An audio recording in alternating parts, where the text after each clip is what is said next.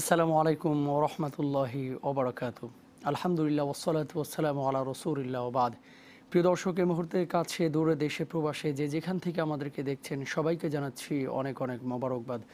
আর সেই সাথে আপনাদের সবাইকে সাদর আমন্ত্রণ জানাচ্ছি আরটিভির পবিত্র মাহে রমাদান উপলক্ষে মাসব্যাপী প্রশ্নোত্তরমূলক সরাসরি অনুষ্ঠান অলিম্পিক টিপ বিস্কুট নিবেদিত প্রশ্ন করুণের আজকের এই সুন্দর আয়োজনে। প্রিয় দর্শক, এই অনুষ্ঠানের মাধ্যমে আমরা জীবন ঘনিষ্ঠ বিভিন্ন বিষয় নিয়ে কোরআন এবং সুন্নাহের আলোকে কথা বলে থাকি। আজকেও ইনশাআল্লাহ তাআলা আমরা কথা বলবো। কথা বলার জন্য স্টুডিওতে আমন্ত্রিত হয়েছেন একজন বিশেষজ্ঞ আলেম, যিনি রয়েছেন আমাদের সাথে বিশিষ্ট ইসলামী চিন্তাবিদ, শিক্ষাবিদ এবং গবেষক হজরত মাওলানা হাফেজ মোহাম্মদ রফিকুল ইসলাম আল মাদানী। আসসালামু আলাইকুম রহমতুল্লাহি তাআলা ওয়া বারাকাতুহু। ওয়ালাইকুম আসসালাম মোহতারাম, কেমন আছেন আপনি? আলহামদুলিল্লাহ, আপনি কেমন আছেন? আলহামদুলিল্লাহ মোহতারাম। প্রিয় দর্শক, যারা আমাদের কাছে সরাসরি প্রশ্ন করতে চাচ্ছেন তারা স্ক্রিনে যে নাম্বারটি দেখতে পাচ্ছেন সেই নাম্বারে ফোন করুন।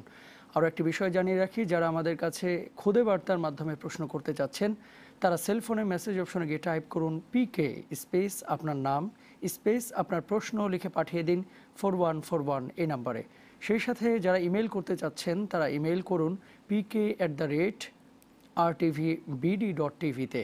ইনশাআল্লাহ তাআলা আপনাদের সমস্ত প্রশ্নের আমরা কোরআন এবং সুন্নাহের আলোকে সমাধান দেওয়ার চেষ্টা করব। আমরা শুরুতেই দেখতে পাচ্ছি আমাদের কাছে একটি প্রশ্ন এসেছে। জুনায়েদ হাসান লিখেছেন, ইমেইলে প্রশ্নটি করেছেন যে ফজরের আজানের সময় কিছু খেয়ে নিয়ত করলে কি রোজা হবে? মোহতারাম, এই বিষয়ে যদি আলোচনা করেন। আলহামদুলিল্লাহ, ওয়াসসালাতু ওয়াসসালামু আলা রাসূলিল্লাহি ওয়া বাদ। দেখুন, বিষয়টি আযানের সাথে রিলেটেড নয়। কোরআনে কারীমে আল্লাহ সুবহানাহু ওয়া তাআলা বলেছেন, ওয়াকুলু ওয়াশরাবু হাত্তা ইয়াতাবায়্যানা লাকুমুল খাইতুল আবিয়াদু মিনাল খাইতিল আসওয়াদি মিনাল ফজর। তোমরা পানাহার করতে থাকবে যতক্ষণ না সুবে সাদিক চলে আসে। হাদিস আল্লাহ রাসূল সাল্লাল্লাহু আলাইহি ওয়াসাল্লাম বলেছেন, ইন্না বিলালান ইউআযযিনু বিলাইলিন ফাকুলু ওয়াশরাবু হাত্তা ইউআযযিনা ইবনু মাকতুম। যে বেলাল রাত থাকতেই যেহেতু আজান দেয়, তোমরা তখনও খেতে পারো যতক্ষণ না আব্দুল্লাহ ইবনে মাকতুম আজান দেয়। তো সুতরাং আমাদের দেশের ক্যালেন্ডার অনুযায়ী অনেক সময় সতর্কতামূলক 5 মিনিট আগে সেহরির টাইম শেষ লিখে দেয়। আবার অনেকে হয়তো সেটি খেয়াল না করে ওই সময় আজান দিয়ে দেয়, অথচ সেখানে সময় একটু থেকে যায়। সুতরাং যদি সেহরির সময় শেষ হওয়ার পর মুয়াজ্জিন সাহেব আজান দেন, তাহলে তো সেই আজানের পরে আর খাবারের কোনো সুযোগ নেই, পানাহার গ্রহণ করার কোনো সময় নেই।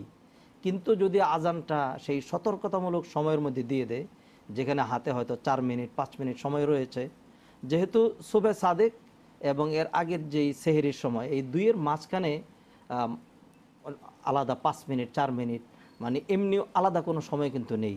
তা সুতরাং একজন রোজাদারের এখতিয়ার রয়েছে, তিনি যদি চান সেহরির একদম লাস্ট সেকেন্ড পর্যন্ত তিনি পানাহার করবেন, তাহলে তিনি করতে পারেন। তবে যদি সেই আজানটা সেহরির সময় শেষ হওয়ার পরে দেয়, তাহলে সেই আজানের পর আর পানাহারের কোনো সুযোগ নেই। জি মোহতারাম, আমাদের সমাজে এরকম কিছু বিষয় রয়েছে যে আজান দিয়ে দিচ্ছে, হাতে এক গ্লাস পানি রয়েছে, সে পানিটা পান করছে, দেখা যাচ্ছে অর্ধ গ্লাস পানি পান করার পরে আজানটা দিয়ে দিয়েছে। এমন অবস্থায় তার করণীয় কি? আসলে আল্লাহ সুবহানাহু ওয়া তাআলা সিয়ামের আয়াতের সেখানেই বলেছেন, ইউরিদুল্লাহু বিকুমুল ইউসরা ওয়া লা ইউরিদু বিকুমুল উসর। আল্লাহ তোমাদের জন্য সহজ চান, কঠিন চান না।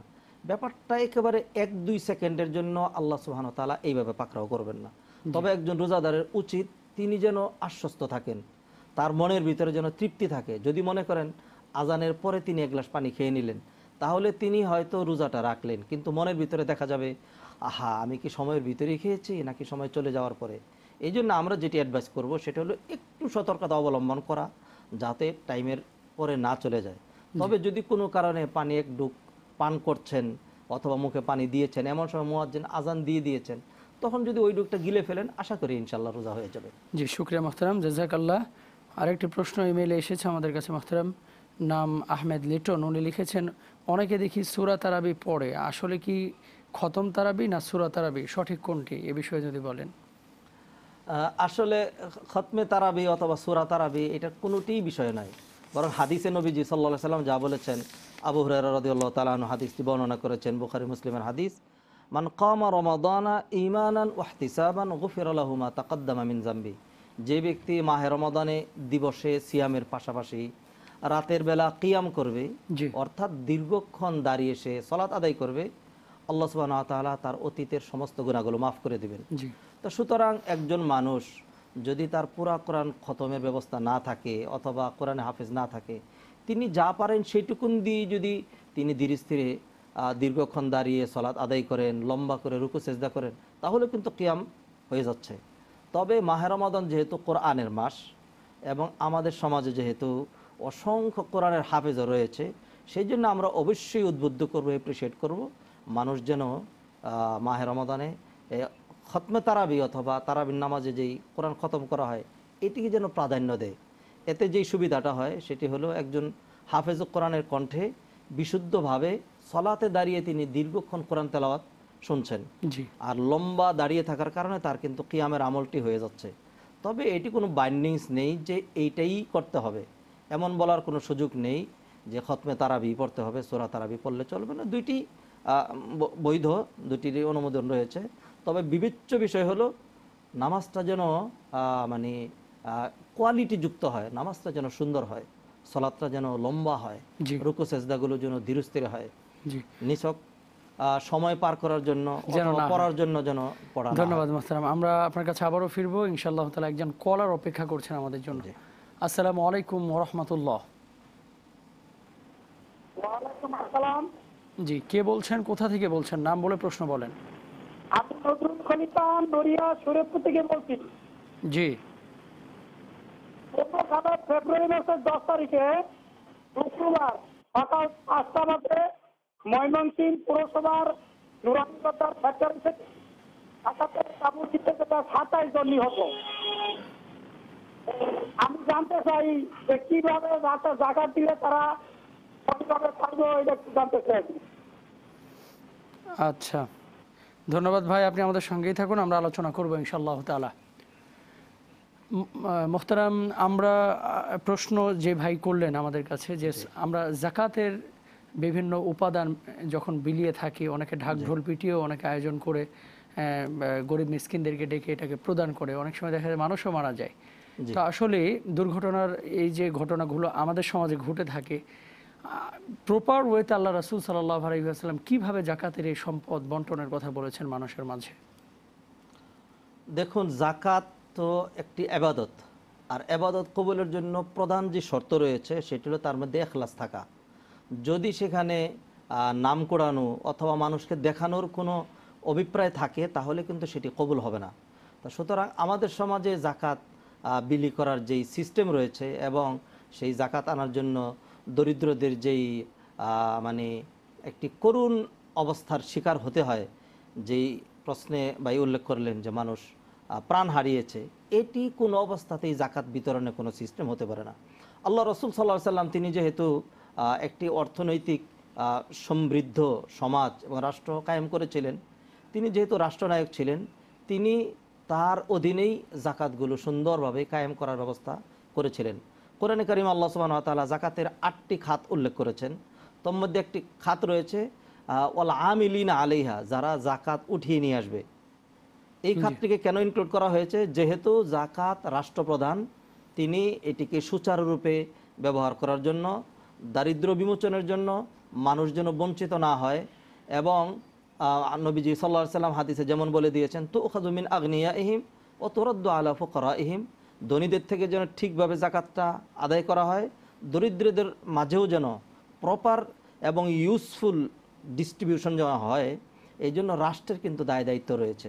আল্লাহ রসুল সাল্লাল্লাহু আলাইহি ওয়াসাল্লাম সেইভাবে তিনি পন্থা অবলম্বন করেছেন, এবং সেই কারণে আজ থেকে ১৫০০ বছর পূর্বেও যখন দারিদ্রতা অনেক বেশি ছিল, তখনও কিন্তু মদিনায় আল্লাহ রসুল সাল্লাল্লাহু আলাইহি ওয়াসাল্লাম সেই দারিদ্রতা দূর করতে সক্ষম হয়েছিলেন জাকাতের ইউজফুল ইউটিলাইজের।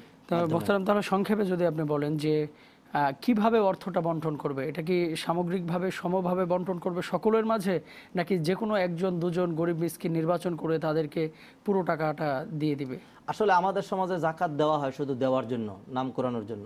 বরং এমনভাবে জাকাত দেওয়াটা বেশি উত্তম যে এই বছর আমি 10 জনকে জাকাত দিয়ে দিলাম, আগামী বছর যেন এরা আর আমার দ্বারস্থ না হয়, তারা যেন জাকাত আবার দেয়। যদি এমন একটি উদ্যোগ থাকতো যে আমাদের সমাজে যারা জাকাত দেন হাজার হাজার কোটি টাকার জাকাত, আর সেখান থেকে যদি জাকাত ভিত্তিক মিল, ফ্যাক্টরি, ইন্ডাস্ট্রি এক এক বছর যদি আমাদের সরকার 10টি করে ডিস্ট্রিক্টকে মানে টার্গেটে নিতেন, এই 10 ডিস্ট্রিক্টে আর কোনো গরিব থাকবে না।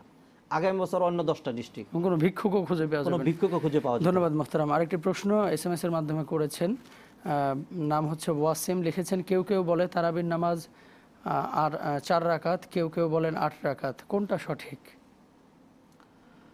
আসলে তারাবির নামাজের রাকাত যেটি, এই প্রশ্নটি আসলে এটি খুব মুখ্য মানে প্রশ্ন নয়। এখানে দেখার বিষয় শুধুমাত্র কোয়ান্টিটি নয়, আমি আবার বলছি, দেখার বিষয় শুধুমাত্র কোয়ান্টিটি নয় বরং কোয়ালিটি। যেহেতু মা আয়েশা রাদিয়াল্লাহু তাআলা আনহা বুখারীর হাদিস যে ইরশাদ করছেন, কানান নবী সাল্লাল্লাহু আলাইহি ওয়াসাল্লাম ইউসাল্লি আরবাআন সুম্মা ইউসাল্লি আরবাআন ফালা তাসআল আন তুলিহিন্না ওয়া হুসনিহিন্না। নবী সাল্লাল্লাহু আলাইহি ওয়াসাল্লাম 4 রাকাত সালাত আদায় করে একটু রেস্ট নিতেন, জি, এরপরে আবার 4 রাকাত পড়তেন, এবং এই সালাত যে কত লম্বা কত সুন্দর ছিল এই ব্যাপারে তুমি আর আমাকে প্রশ্নই করবে না, মা আয়েশা বলছেন।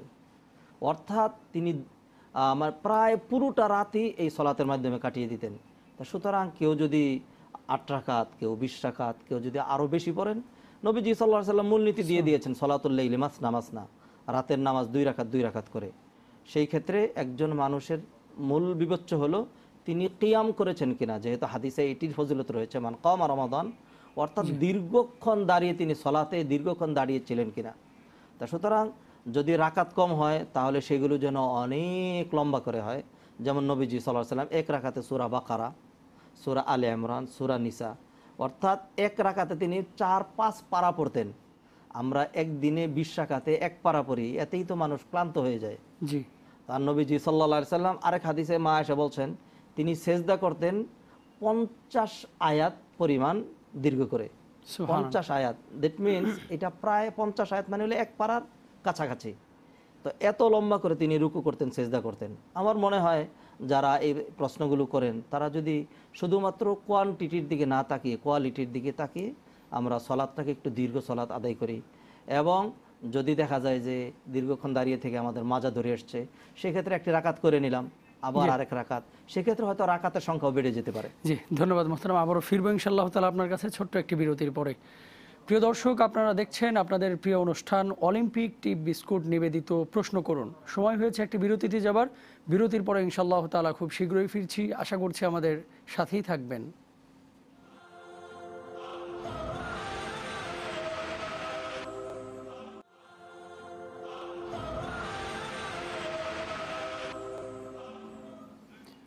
আলহামদুলিল্লাহ, বিরতির পরে প্রিয় দর্শক আরও একবার সবাইকে সাদর আমন্ত্রণ জানাচ্ছি RTVর পবিত্র মাহে রমাদান উপলক্ষে মাসব্যাপী প্রশ্নোত্তরমূলক সরাসরি আয়োজন অলিম্পিক টি বিস্কুট নিবেদিত প্রশ্ন করুনে। প্রিয় দর্শক, অনুষ্ঠানটি সরাসরি সম্প্রচারিত হচ্ছে। আপনারা আপনাদের যে কোনো প্রশ্ন আমাদের কাছে করতে চাইলে স্ক্রিনে যে নাম্বারটি দেখতে পাচ্ছেন সেই নাম্বারে ফোন করুন।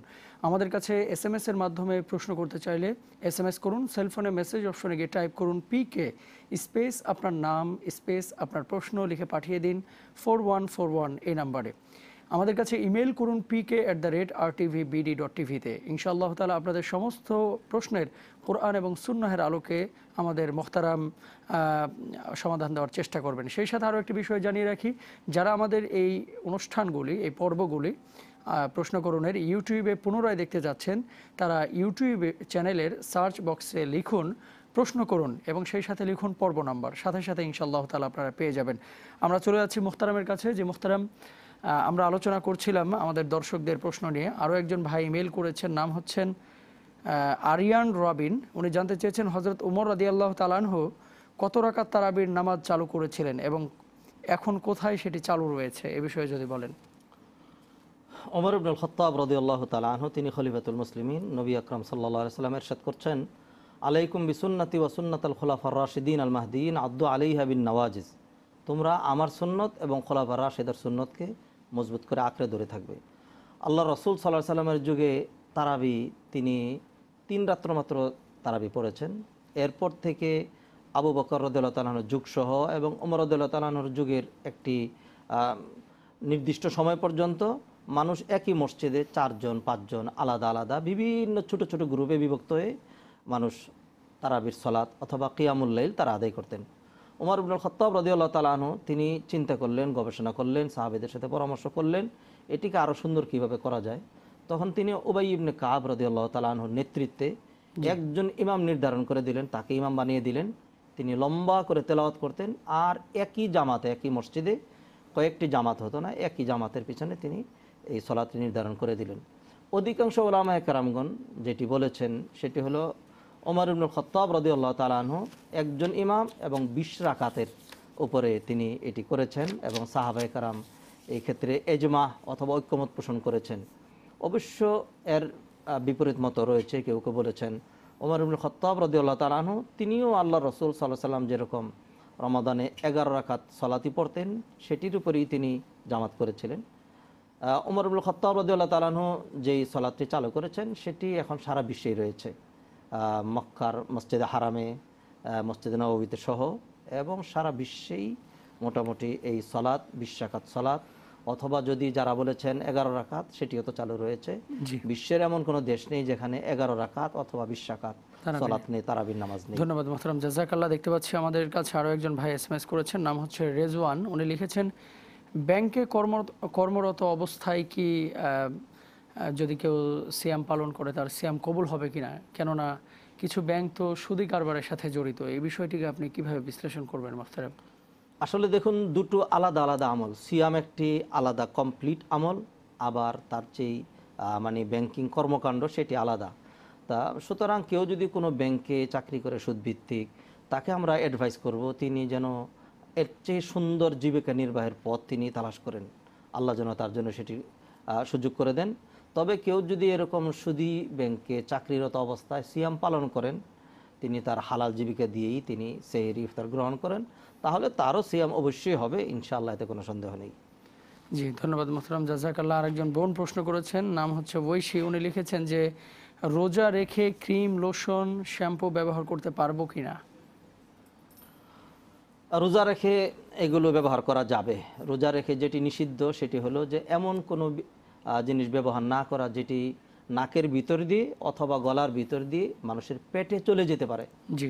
যেটি পেটে চলে যাবে সেটি তিনি ব্যবহার করতে পারবেন না। এছাড়া সাদা গায়ে পানি দিয়ে গোসল করা, অজু করা, তারপরে হলো তেল, লোশন, সাবান ইত্যাদি ব্যবহার করা, এগুলি মানুষের জন্য রোজা এবং রোজার বাহিরে সবসময় একই রকম বিধান। মোহতারাম, এটা যদি এমনটা হয় যে কোনো ডক্টর কোনো রোগীকে বলেছে আপনাকে ইনহেলার নিতে হবে অথবা চোখের ড্রপ ইউজ করতে হবে, তো রোজা অবস্থায় ইনহেলার ব্যবহার করা অথবা চোখের ড্রপ ব্যবহার করা এটা কি জায়েজ আছে কিনা, এ বিষয়ে যদি বলেন। দেখুন, ইনহেলারটা হলো মানুষের অত্যন্ত জটিল একটি মুহূর্তের বিষয়, এবং ইনহেলারের যে গ্যাস অথবা যে যৎসামান্য যে পানির ইয়েটা থাকে, আধুনিক বিজ্ঞান অথবা ডাক্তার বিজ্ঞান পরীক্ষা করে বলেছে এইটা মানুষের গলা বেদ করে মানুষের পেট পর্যন্ত পৌঁছায় না। অতএব যদি একজন মানুষের এই ইনহেলারটা একবার ব্যবহারের মাধ্যমে তিনি মাহে রমাদানের সিয়াম পালন করতে পারেন, এতে কোনো বাধা নেই। ঠিক এমনিভাবে চোখের ড্রপ যদি দিনে ব্যবহার করতেই হয় তাহলে তিনি এটি ব্যবহার করতে পারবেন। তবে যদি তিনি সরাসরি এটি আঁচ করেন যে এটি চোখ বেদ করে তার গলার ভিতরে যাচ্ছে, সেই ক্ষেত্রে তিনি যদি সেটি ফেলে দেন তাহলে আর তার সিয়ামের কোনো ক্ষতি হবে না। তবে যদি এমন কোনো ঔষধ হয় যেটা গলা দিয়ে নিতে হবে অথবা নাক দিয়ে নিতে হবে, সরাসরি পেটে চলে যাবে, সেই ওষুধগুলো ব্যবহার করতে পারবেন না। আচ্ছা মোহতারাম, এখানে সম্পর্ক আরও একটি বিষয় আছে যে কেউ যদি রোজা রাখে, রোজারত অবস্থায় অন্য কাউকে রক্ত দেওয়ার প্রয়োজন হলে সে রক্ত দিতে পারবে কিনা অথবা কোনো ইনজেকশন নিতে পারবেন কিনা, এই দুটো বিষয়ে যদি আলোচনা করেন।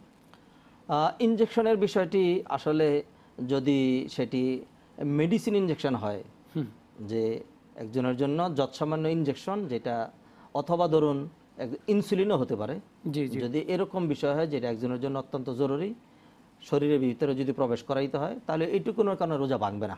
এটা আধুনিক মাসালা, মানে ওলামায়ে কেরামগণ গবেষণা করে এই ফতোয়াটা তারা দিয়েছেন। তবে যদি কেউ মারাত্মক অসুস্থ হয় কোনো কারণেই, তিনি মানে তার বারবার ওষুধ নিতে হয়, গলা দিয়ে ওষুধ, তার খাবারের প্রশ্ন, তাহলে সেক্ষেত্রে তার জন্য স্বাধীনতা রয়েছে। যেহেতু আল্লাহ সুবহানাহু ওয়া তাআলা কোরআনে কারীম বলে দিয়েছেন, ফামান কানা মিনকুম মারিদান আও আলা সাফারিন ফাইদ্দাতুম মিন আইয়ামিন উখর। কেউ যদি অসুস্থ থাকে তাহলে সে তার সিয়ামগুলো মাহে রমাদান চলে যাওয়ার পর অন্য সময় যখন সে সুস্থ হবে তখন সে এটা পালন করতে পারবে। নিছক একটি ইনজেকশন নেওয়ার কারণে অথবা একটু ইনসুলিন নেওয়ার কারণে একজনের রোজা কিন্তু ভঙ্গ হবে না। রক্তদান করতে পারবে কিনা, আর পাশাপাশি যেই রক্তের বিষয়টি বলেছেন এটি নিয়ে অবশ্য ওলামায়ে কেরামের মিশ্র বক্তব্য রয়েছে। যদি যৎসামান্য রক্তের বিষয় হয়, যেটা মানুষের শরীর থেকে কোনো কারণে একটু বেরিয়ে গিয়েছে, এর কারণে রক্ত মানে মানুষের রোজা ভাঙবে না। কিন্তু যেখানে রক্ত দেওয়ার প্রশ্ন, সেটা যদি মানে এতটা বেশি হয়, যেটি মানে ধরুন এটা অনেক বেশি পরিমাণ মানুষের শরীরের থেকে, জি জি সেই ক্ষেত্রে অনেকেই বলেছেন রক্ত দেয়া এবং রক্ত নেয়া দুটোর কারণেই রোজা ভেঙে যাবে, মানে এক্ষেত্রে এটা করা যাবে না আর কি। করা যাবে না। ধন্যবাদ মোহতারাম। ইমেল আরও একজন ভাই প্রশ্ন করেছেন, নাম হচ্ছে সুলেমান। রোজায় কি বেশিক্ষণ গোসল করলে রোজা থাকবে, এই বিষয়ে আপনার কাছে জানতে চেয়েছেন। আসলে গোসলের বিষয়টি এটি একটি মানে কম্পারেটিভ ম্যাটার অথবা আপেক্ষিক বিষয়। জি কারো গোসলে হয়তো 10 মিনিট সময় লাগে, আবার কারো এমনিতেই রোজার বাহিরেই তার গোসলে হয়তো 20-25 মিনিট সময় লেগে যায়। সেই ক্ষেত্রে শরীয়ত মানুষকে এতটুকুন সময় নির্ধারণ করে দেয়নি যে গোসলে সে মাত্র 10 মিনিট গোসল করতে পারবে সিয়ামরত অবস্থায়, আর সিয়ামের বাহিরে 20 মিনিট, এমন কোনো সময়ের কোনো বাইন্ডিংস নেই। তবে একজন রোজাদার তিনি যেহেতু তার সময়কে কাজে লাগাবেন, তারও উচিত যে গোসলেও যেন একেবারে সময়ের অপচয়, পানির অপচয় দীর্ঘ সময় যেন চলে না যায়। কিন্তু কেউ যদি কোনো কারণে একটু সময় বেশি লাগিয়ে, সাবান লাগিয়ে ভালো করে পরিষ্কার করে যদি গোসল করেন, বেশিক্ষণ তিনি যদি শাওয়ারের নিচে থাকেন, তাহলে রোজা তার ভঙ্গ হবে না। যদিও হয়তো তিনি যে আশঙ্কায় প্রশ্নটি করেছেন, কেউ হয়তো পানিতে নেমে অথবা হাউজে নেমে গোসল করলেন, পশমের গরু দিয়ে হয়তো তার শরীরে পানি প্রবেশ করার একটা সম্ভাবনা থাকে, জি কিন্তু এটি এমন এক সম্ভাবনা, এটা এমন এক বিষয় যেটা মানুষের সাধ্যের বাহিরে। আল্লাহ সুবহানাহু ওয়া তাআলা বলে দিয়েছেন, লা ইউকাল্লিফুল্লাহু নাফসান ইল্লা উসআহা। জি যেখানে মানুষের সাধ্য নেই সেখানে আল্লাহ সুবহানাহু ওয়া তাআলা তাকে দরপাকর করেন না। তো সুতরাং সিয়ামরত অবস্থায়ও একজন মানুষ তার প্রয়োজন মাফিক একটু সময় বেশি লাগিয়ে যদি গোসল করতে চান, সেটি করতে পারবেন। শুক্রিয়া মোহতারাম। SMS এ একজন ভাই প্রশ্ন পাঠিয়েছেন, শেখ সাদ। উনি লিখেছেন, তারাবির নামাজ না পড়লে কি রোজা কবুল হবে? কেউ রোজা রাখলো অথচ তারাবির সালাত আদায় করলো না, সেক্ষেত্রে রোজা কবুল হবে কিনা? আসলে আমাদের সমাজে একটি ভুল ধারণাই রয়েছে মনে হয় মানুষের মাঝে। জি আসলে মানে মানুষের সিয়াম অথবা রোজার বিশুদ্ধতার সাথে তারাবির কিন্তু কোনো সম্পর্ক নেই। এটি হলো মাহে রমাদানের আলাদা সম্পূর্ণ স্বতন্ত্র একটি আবাদত। আপনি দুটো হাদিসই দেখুন, আবু হুরায়রা রাদিয়াল্লাহু তাআলা আনহু বুখারীর এই দুটো হাদিস বর্ণনা করেছেন, মান সামা রমাদানা ঈমানান ওয়া ইহতিসাবান গুফিরা লাহু মা তাকাদ্দামা মিন যামবি। যে ব্যক্তি মাহে রমাদানের সিয়াম পালন করবে ঈমান এবং সওয়াবের আশায়, তার অতীতের গুনাহগুলি মাফ করে দেওয়া হবে। এখানে কিন্তু তারাবির কোনো কথা বলা হয়নি। আরেকটা হাদিস যেখানে তারাবির কথা অথবা কিয়ামুল লাইলের কথা বলা হয়েছে, সেখানে কিন্তু সিয়ামের কথা বলা হয়নি। মান কামা রমাদান, রমাদানের যে ব্যক্তি, সুতরাং ওটি ওই তারাবির নামাজ অথবা কিয়ামুল লাইল এটি সবার মতেই সর্বোচ্চ সুন্নতে মুআক্কাদা, সুন্নত। তো সুতরাং কেউ যদি কোনো কারণে, অসুস্থতার কারণে, অলসতার কারণে অথবা এমনিতে কেউ যদি ইচ্ছা করে একদিন তারাবি নামাজ না পড়েন, তাহলে কিন্তু তার সিয়াম শুদ্ধ না অশুদ্ধ হওয়ার কোনো বিষয় নাই, তার সিয়াম শুদ্ধ হবে। তবে মাহে রমাদান যেহেতু ফজিলতের মাস এবং কিয়ামুল লাইল বা তারাবির মাধ্যমে যেহেতু গুনাহ মাফ হয়, এই জন্য, এবং রমাদানের পরে তার এই তারাবিটা নেই, এই জন্য একজন মানুষের উচিত তিনি যেন ইচ্ছা করে, অনর্থক অলসতা করে তিনি যেন তারাবির নামাজের প্রতি গাফলাতি না করেন, তিনি যেন সেটিকে গুরুত্ব দেন। জি গুরুত্বপূর্ণ প্রশ্ন মোহতারাম। আরও একটি এমডি মোহাম্মদ হোসেন লিখেছেন যে রোজা রেখে টিভিতে ইসলামিক অনুষ্ঠান দেখা যাবে কি, এ বিষয়ে যদি আলোচনা করেন। আসলে টিভির বিষয়টি আপনি যদি চিন্তা করেন তাহলে আরও সহজ একটি উদাহরণ দেব, মোবাইলের মতো। মোবাইল যেরকম আপনি ভালো কাজে যদি ইউজ করেন তাহলে এটি বৈধ, আর যদি মোবাইল দিয়ে কেউ সারাক্ষণ উল্টাপাল্টা অন্যান্য কিছু ব্রাউজিং করে অথবা মনে করেন পর্নোগ্রাফিতে সে যদি প্রবেশ করে, তাহলে সেটা তো হারাম হবে। ঠিক তদ্রূপ টিভির বিষয়টি এরকম, টিভি তিনি কোন কাজে ইউজ করছেন সেটি মানে দেখার বিষয়। ইসলামী প্রোগ্রামগুলো তিনি দেখলে তার সিয়াম শুধু ভালো নয়, বরং ইসলামিক প্রোগ্রামগুলো দেখতে হবে, দেখা উচিত। যেহেতু একজন মানুষ তিনি যদি তার জ্ঞান সমৃদ্ধ জীবনযাপন করতে চান, তিনি যদি জানতে চান, তাহলে তো তাকে এরকম স্কলারদের শরণাপন্ন হতেই হবে। তা সুতরাং মাহে রমাদানে বিভিন্ন টিভিগুলো যেই সুন্দর সুন্দর ইসলামিক প্রোগ্রামগুলো অর্গানাইজ করেন, এখন কিছু মানুষ যদি এগুলো না দেখে তাহলে সার্থকতা আসছে না, তিনি এটি দেখতে পারবেন, বরং দেখা উচিত। এবং এখানে তো মোহতারাম যে আলোচনাগুলো হচ্ছে কোনো না কোনোভাবে মাহে রমাদানের গুরুত্ব তাৎপর্য নিয়ে আলোচনা। জি ধন্যবাদ মোহতারাম, আপনাকে জাযাকাল্লাহ, আল্লাহ তাআলা উত্তম জাযা দান করুন। আমরা অনুষ্ঠানের শেষ প্রান্তে চলে এসেছি। প্রিয় দর্শক, আপনারা এতক্ষণ যে বিষয়ের আলোচনা শুনলেন আমাদের মোহতারামের কাছ থেকে, আমরা আশা করব এই সমস্ত বিষয়ে আমরা আমল করার চেষ্টা করবো ইনশাআল্লাহ তাআলা। আল্লাহ তাআলা সবাইকে সে তৌফিক দান করুন, আমিন।